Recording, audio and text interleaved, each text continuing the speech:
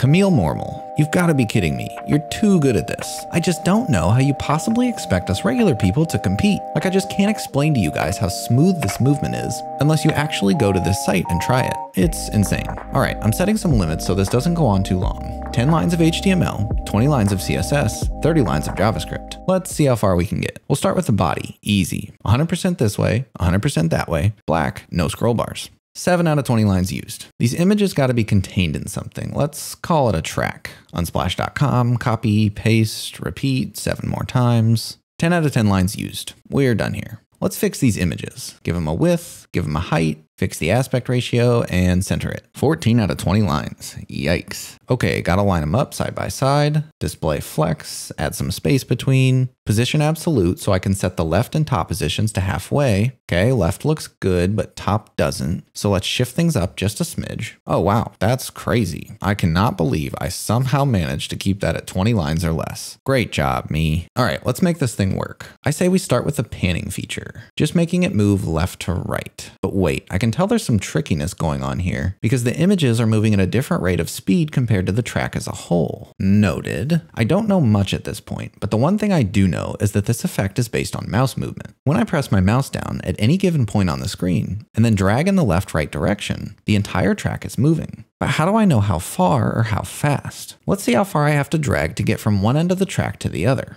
Aha, so by the time the mouse is halfway across the screen, the track has moved 100% of its maximum distance. So it's almost like we can imagine there's a slider on the screen, and dragging it back and forth controls our track. But this slider is extra fancy, not only because it's always following our mouse around waiting for us to click and drag, but because it's completely invisible as well. So how do we go about creating our magical invisible slider? Well, the very first step to this interaction is pressing our mouse down. So let's start by listening to any mouse down event that may occur. When that happens, I know I want to keep track of the exact X position the mouse was at, so we can use that as the starting point for our invisible slider. But where are we going to store that value? What if we just created a new custom value on our track element that will update every time the mouse is pressed down? All right, what happens next? Step 1 was mouse down. Step 2, the mouse moves. So we need a mouse move listener. We need a way to know how far our mouse has traveled relative to the starting point, as well as where the other end of our slider should be. The relative position is easy enough. Just subtract the current position from the starting point, and we already know the max distance is 1/2 of the width of the window. So dividing the relative position by the max distance would convert this value to a decimal, and multiplying the decimal by 100 gives us a percentage.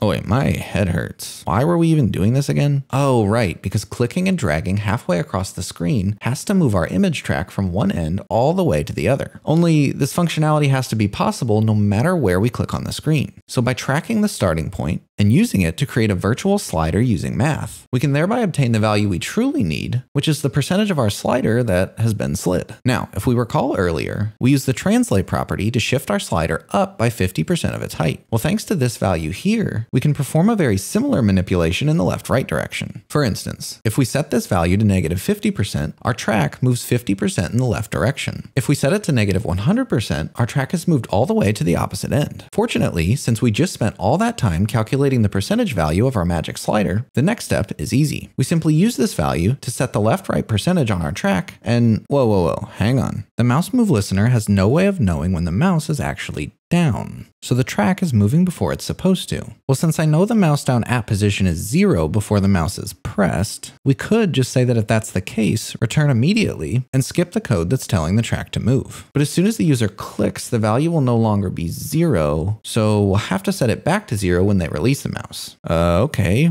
so now when I click an image, it just drags it off the track. Stupid default behavior. Fine, we'll just set draggable to false. Okay, no more weird dragging, but we're clearly going in the wrong direction here, so I guess we gotta flip the sign. All right, looking good here. Wait, why is the position resetting when I try to drag a second time? Are you kidding? Since we're not keeping track of how far we've dragged the slider, instead of continuing from where it was left off, it just resets back to 0.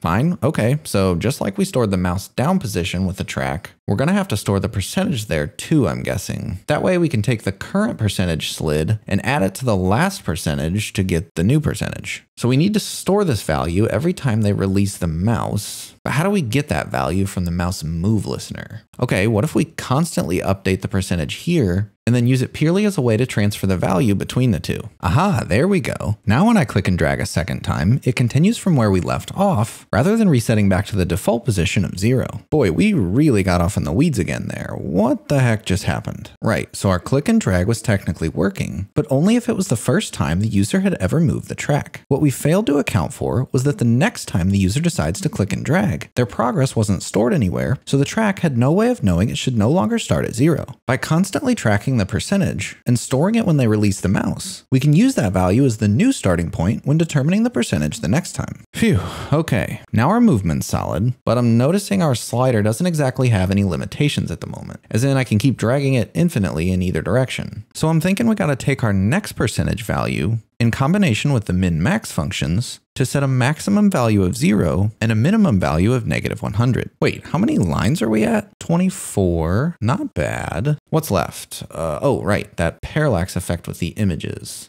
Okay, so here's what I'm thinking. As of now, our images are positioned in the center, which technically we can split into a vertical center and a horizontal center. And really, these values are just a nickname for 50%. But what if we start this one at 100% and then use the exact same percentage value that we used for the track to slide the image positions from 100 down to 0? So all we have to do to implement this is loop over our images, replace the first value with next percentage, and since next percentage runs from 0 to -100, we can just add 100 to it to correct the range. Okay, it's definitely working correctly, but it just doesn't quite have that buttery smooth feeling that Camille's did. So what if instead of updating the CSS directly, we gave them a little animation instead? Let's replace the style updates with the .animate function. We'll set the duration to 1200 and the fill to forwards so the animation is persisted rather than the default behavior of resetting after completion. All right, I think we've passed our last line limit, so we better stop there. Take that, Camille. Just kidding, you're awesome. Thank you for inspiring us.